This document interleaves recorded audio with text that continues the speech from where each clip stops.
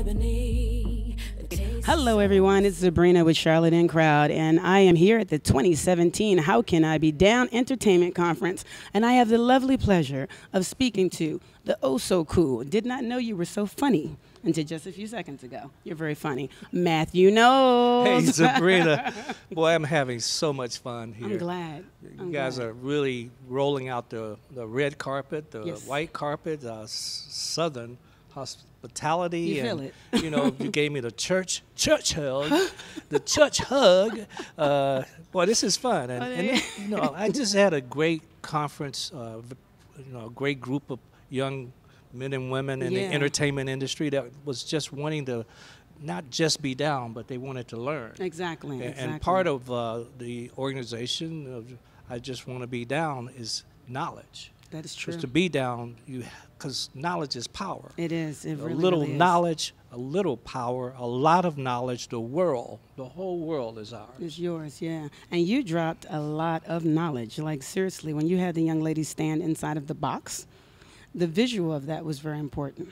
See, we all hear about that thinking inside the box, staying in the box, but when you mention the fact that if someone is at your level and they're trying to pull you, well, actually not at your level, just trying to pull you down, then you're in the box with them. You can't move. You can't go anywhere. And then you made them come out of the box and walk around it, and I'm just like, mind blown, because it's never been expressed that way. So I thank you for saving the box from Staples or wherever you got it from and putting it up on that stage. Well, we're not gonna give them a plug. Staples. Oh, okay.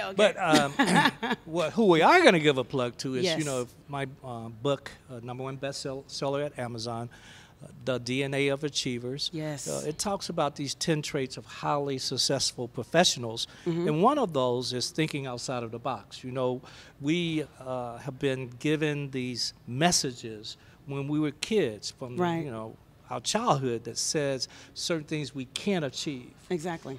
When in fact we can, yet we still live with those messages, That's which right. makes us box-in thinkers. Right, right. And not have the ability to do other than what people tell us. That's to do. right. You only can do this and much. We just, whatever they tell us, we do it. We never question it. We never challenge it. That's right. We never research it.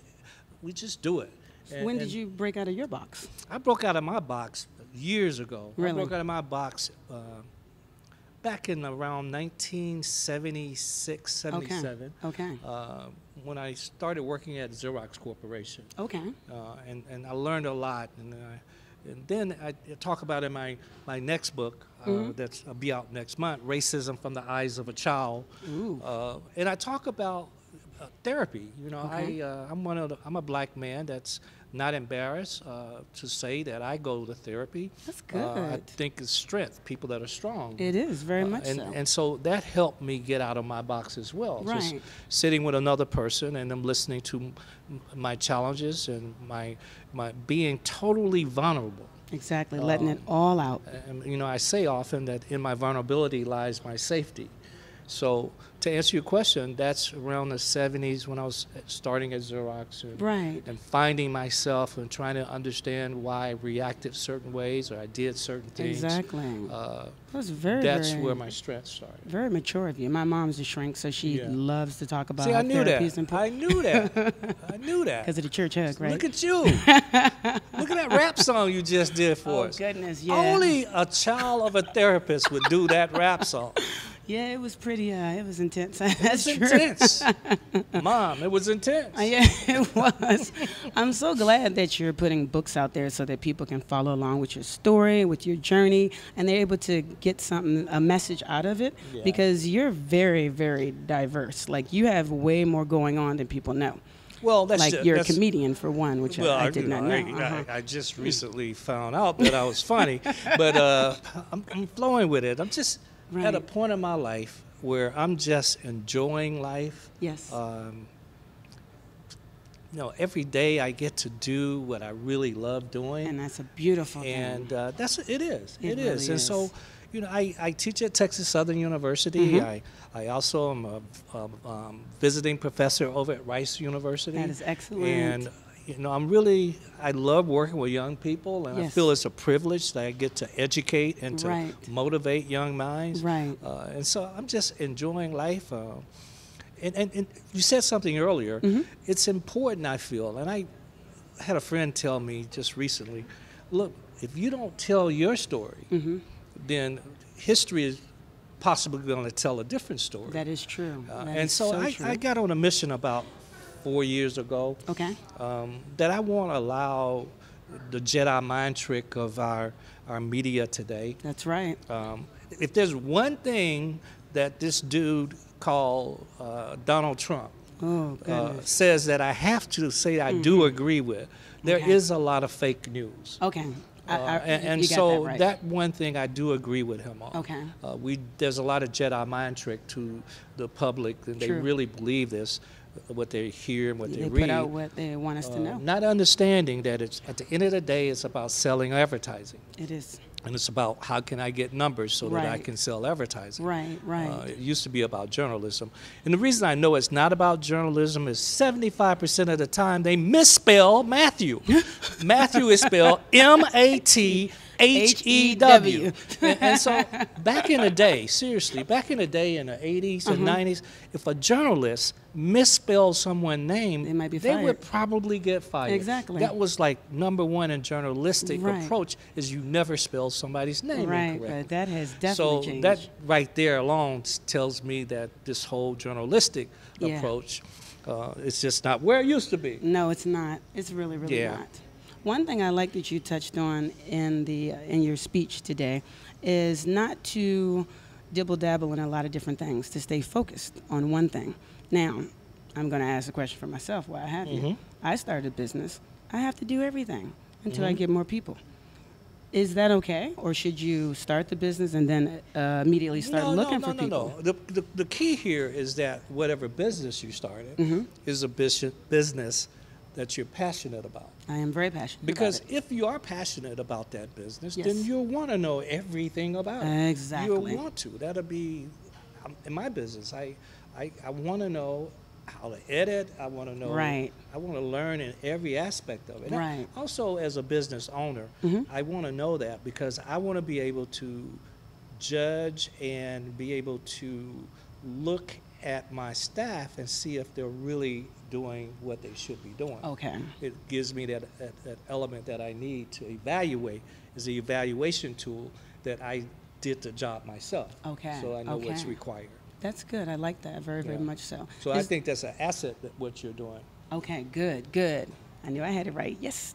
Is there anything at all that you want people to know about the conference, and as far as for people that may have not heard you speak today, is there anything that you want to leave with them that might help them in their career?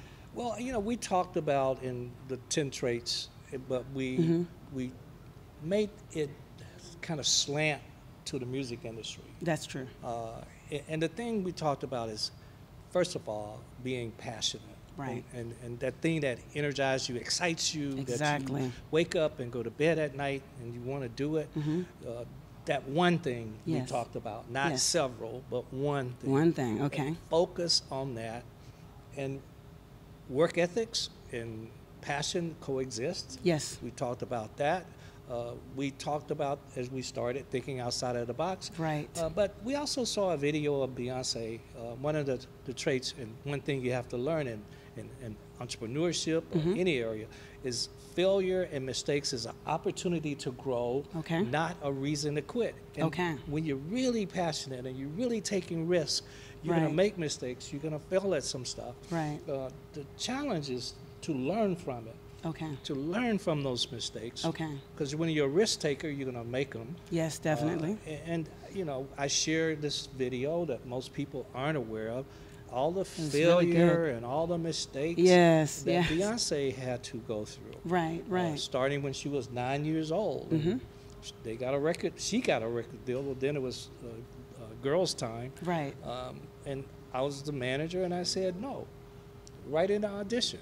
These folks that flew in from New York. Really smart. He's like, nope. They're not ready. They're not focused. So I'm sorry, wasted your time. They actually loved that I did that. And years later, the president told me, when you did that, I said, that guy is going to really make it in the industry. Right. Because it took a lot of courage to say no. Yeah. We don't want a record deal. They don't deserve a record deal. They haven't worked hard enough for a record deal. They're not mature enough for a record deal. That's amazing. And so that point was sometimes we think that we're better at something than we really are. Right. And we really need to get better. And focus. And not rush and think it's going to be microwave and happen immediately. Because that's not going to happen. You have to put in a lot of time like you have done. I have. And look where you are. I made mistakes along the way. Of course. But I've learned from them. Right, right. So there's so much more left to do. Is there anything exciting you're working on? Well, it is. I you was in share? Canada. I was in Canada. When you travel, you forget what day it is. I was in Canada Monday, Tuesday, Wednesday, and Thursday. Okay. In Halifax. Okay. Beautiful up there. And we launched a new initiative. Okay. It's called the Knowles Institute. Wonderful. In key areas of music business, right. entrepreneurship, yes, and overall general business. Amazing. Okay. But we're launching where we'll make the true announcement. I'm kind of announcing it now. Well, thanks for the tidbit. Thank you. But the Knowles Institute will have over 900 e-learning courses. Wow. With some continuing education courses. Really? So anybody could take it even if they're in the States? Around the world. Oh, this is wonderful. Because we're finding e-learning. Yes. Online learning is our future. Right. The same thing that happened to the CD player. Mm-hmm. Yep. The early cassette player became the CD player. Right. Became digital singles at Apple. Just keep changing now and changing and changing. Streaming is a education big is going to start doing more and more. You'll see more of not in the classroom. But e-learning. It's better than brick and mortar. You can't always get there. So so that's our focus, and that's great. It's an exciting initiative. Yeah. And also there'll be a second part of it that I have a lot of training courses. Yes. For major corporations and for smaller businesses, training like how to train your staff in certain areas. Right. This is exciting. I know who I'm going to go after as our first customer is going to be United Airlines. Oh, really? We're going to give training on customer service. Okay. So this is going to be a big... But I'm really excited about it. Incredible partner there in Canada. Right. And my goal and my passion, I can articulate it, is to educate and to motivate. That's good. In key areas, entrepreneurship, you did that today. Music business. Right. That's good. You should be able to articulate your passion. What is yours? Articulate it for us. I don't even know anymore. I think I just want to be on TV. I think I'm funny, pretty silly. I'm being very reserved for you, but I'm about to make you laugh. I did already. Yeah, I did with the church hug. That's right. I got something else for you, too. What? And this has nothing to do with what we're talking about. So it's going to be a different question. Y'all ready? You ready? Here we go. All right, here we go. Male R&B group. Who is the better one, Boyz II Men or Jodeci? Go. Boyz II Men. No, Jodeci. You didn't like Venom? Boyz II Men. Because of the harmony. Nobody can harmonize like Boyz II Men. But Jodeci, all the whining and, yeah. You didn't. I go to church for whining. Oh, my goodness. Well, he got me there. Okay, well, we don't have to agree. We still can be friends. That's all right. Yeah, that's true. That's your opinion. You should have your opinion. I do. But and I'm a passionate Boyz II Men. about it. Let me tell you my Boyz II Men story. Oh, you got a story. Okay, let's hear it. Girls' Time lost on Star Search. Okay. And the girls were just boo-hooing. As soon as that camera, they got 3 stars and they gave the winner, they held it until that camera, they were just booing. Oh. I went up to Mr. McMahon, Ed McMahon. I said, Mr. McMahon, I'm a parent because I didn't go there as a manager. Right. My role was to all of their luggage that they had because they thought they were going to win on Star Search for a month. Oh. We had literally another room at the hotel just for their wardrobe. Oh, my goodness. And so that's why I went down. And so they had me to, carry the wardrobe. So after they lost, I said, Mr. McMahon, I can't stand to see my kid and all these young kids just boo-hooing, crying. Right. Tell me what I should do as a father. He says, Mr. Knowles, I don't understand it. All the people that consistently win on Star Search, their professional career, we never hear about them. But the people that lose, and he started naming all the people that had lost, one being Boyz II Men. Yeah. And I said, Boyz II Men lost? He said, yes.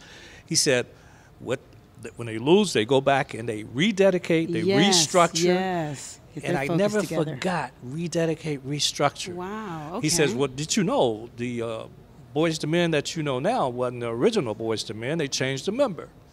No, I didn't know that. Well, Oh, they my goodness, did. If really? you look at the Star Search version, and now, Yeah. and so I heard change. Right. And like I said today, with refocus. change comes chaos for a minute. And then You everything's have back to in manage line. the chaos. Right. But I just never forgot that Boyz II Men story. Always stayed with me. That's amazing. I Matter of like that. fact, the ladies' first major tour was with Boyz II Men. How you like that? How about, do you how like about that? That is Their really, first really awesome. major tour of Destiny's Child, they were the opening act for Boyz II Men. Wow. And all the girls were on the side of the stage while they were performing Boyz II Men and Yeah. learning everything they could. I was back at the front of the house with the sound, Right. learning everything Making that sure I it's could. right. Mm-hmm. But no, I was watching when Boyz II Men was performing to see what the manager was doing, what the engineer was doing. I just wanted to learn that part of Studying all the time. Yeah, knowledge again is power. Is power. Yeah. Well, thank you so much for sitting down with us and chatting a little bit. We look forward We to. chatted a lot. We Well, didn't chat a little bit. I think we did good, right? Yeah, it was not bad. Hey, can I tell your audience that I would love for What? them to go to Mathew with one T, Yes, Matthew- one T. MathewKnowles.com, Yes. and every day I try. It's not every day, but every other day I give some words of wisdom. Okay, good, good. And they can keep up with what I'm doing. They can Right. see all of my social media And there and might where be they more can books go. too, right? Well, that's not might. I'm finished with Racism from the Eyes of a Child. We'll have that next month Okay. at the Black Caucus, Yes. Congressional Black Caucus. Good, we'll good. we'll launch there. Right.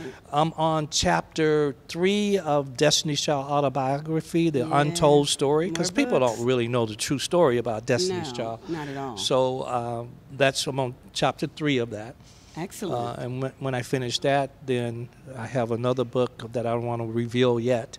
But Okay. There's more. not in the music. I want to also balance my life stories outside of music. That's good because, like I said, Yeah. there's more to you. You're very Yeah. multidimensional. Well, Yeah. thanks for sitting down with me. I'm going to get another church hug when we wrap this up here. Yeah, Once can I again. get a church hug? Yes, you can. Amen. You Say wanna that sing? amen again. Amen. Say it one more time. No, please don't because I don't have no training and this is her. Amen. Ooh. Amen. Amen. Amen. Amen. Well, I'm Zabrina with Charlotte In Crowd. And I'm Mathew Knowles. That's right. Now you like my co-host. And we're here at the 2017 How Can I Be Down Entertainment Conference. Bye-bye. See ya.